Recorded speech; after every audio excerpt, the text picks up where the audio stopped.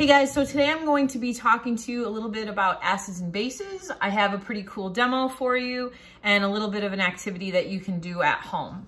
So to be able to do this activity, you will want to, and you can order this right on Amazon or something, you want to get yourself some pH paper.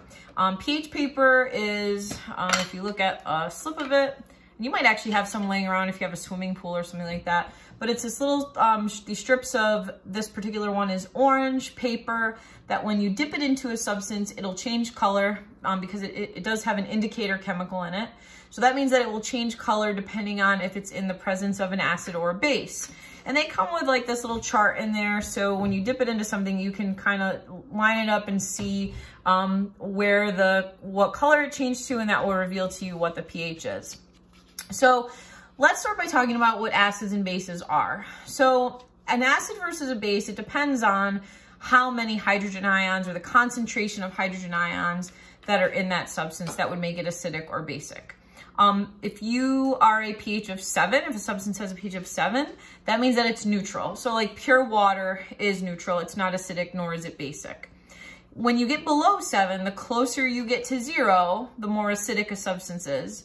And above 7, the closer you get to 14, the more basic it is. Now, again, that has all to do with the concentration of hydrogen ions. That's not something that's typically helpful or useful when we're talking about household items. But acids and bases in general do have some uses that are helpful to us. So some acids that you're familiar with are things like citrus fruits, lemons, oranges, those are acidic, vinegar, some cleaning solutions. Those types of things tend to be more acidic. You'll notice that they can be sour in taste. They're very useful in medicines and things like that. And they tend to be very water soluble. So for example, if you got some strong acid or an acid on your skin, you're in pretty good shape if you can get to water to rinse it off. It'll actually rinse off you pretty easily. Bases, on the other hand, those are the ones that have a pH above 7. Those are used for completely different things. They are still used in cleaning products. They're actually used in a lot of soaps. Most soaps are basic. Things like deodorant, drain cleaner is actually a very strong base. But bases tend to be a little bit more, people always think that acids are very dangerous, but bases are actually, like a strong base is probably a little bit more dangerous than a strong acid, because not only will a strong base burn you if it comes into contact with your skin, it tends to stick to you, whereas an acid will rinse right off of you. You've probably experienced this in your life if you've ever gone to wash your hands and you use a little bit too much soap and the soap kind of sticks to you and you kind of got to work at it a little bit to get it all off. That is a characteristic of a base. So imagine having a strong base on you, and not only are you're trying to rinse it off, but it's sort of sticking to you because it rejects that water without working at it a little bit. Bases also tend to have sort of a bitter taste, whereas acids have that sour taste, but don't go around taste testing things to see if they're acidic or basic. Just get yourself some pH paper. So I have a couple of examples here for you. I have, right here, I have some lime juice. So I'm gonna take my piece of pH paper and just put a little dot of lime juice on it here. And you can see that if I hold it up to my paper, we get a nice red color, like maybe in between these two. So lime juice is a pretty strong acid. Now you might think that that's kind of weird because I just said like between like 0 and 1 would be the strongest. So let's say that this has a pH of about 1.5 and maybe battery acid is closer to 1 or 0.5.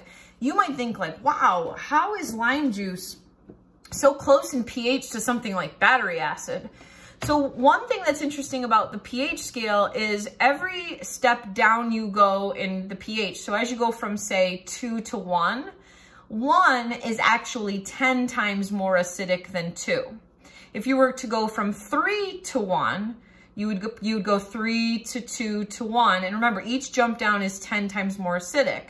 So 1 is actually 100 times more acidic than 3. All right, and then here I also have, I have some bleach to show you what it does.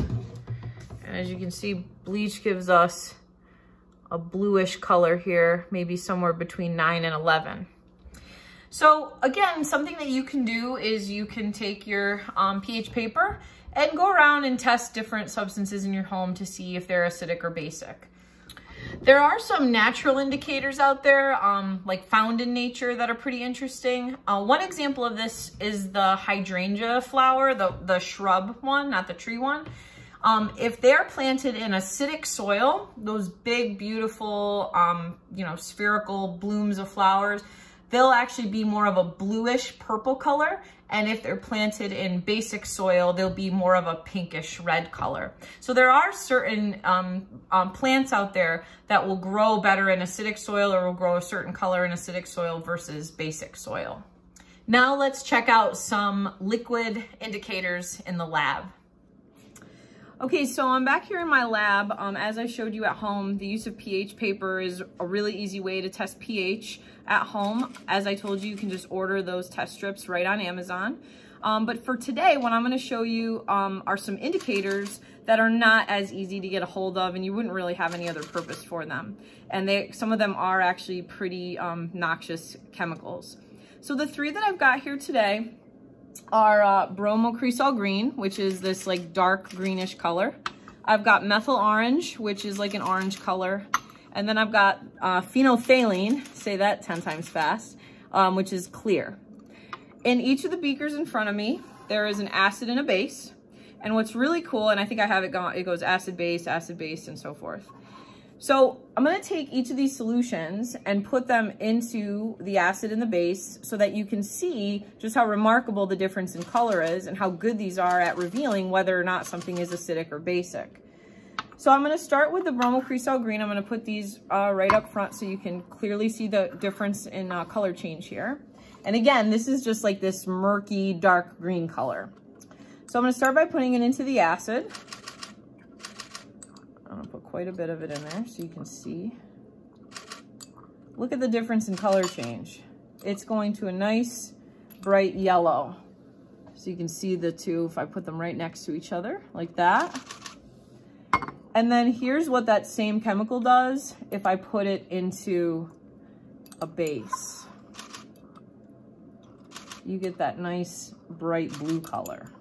Look at that, look how different that is. And then look at the difference between the two. So that dark green murky chemical changes color dramatically, whether it's in an acid or a base. You're going to see a similar thing happen with your methyl orange here. Again, it starts as like a dark orange color, very clear solution. Here's what that does in an acid. So it turns a dark red color. This one is more orange than this one. This is red. And then in a base, this one turns a dark yellow color. And again, I'm going to hold these right next to each other so you can see how the same chemical varies depending on if it's in an acid or a base. Now this last one, phenolphthalein, this one's my favorite. In an acid, it doesn't do very much at all. So again, this is a clear solution here. If I put it in an acid, it doesn't really do anything. It gets cloudy, but then eventually that will fade away. So not really much happens there. But when you put it in a base, I'm actually just gonna dump this right in. It turns this wonderful dark pink color. I actually have a pair of pants that color. We call them my phenolphthalein pants, my students. Now, every time I do this, my students always ask, well, what happens if you were to mix them? So let's do it. Acid and a base, what do you think will happen? Well, they'll neutralize. As far as what will happen to the color, let's find out.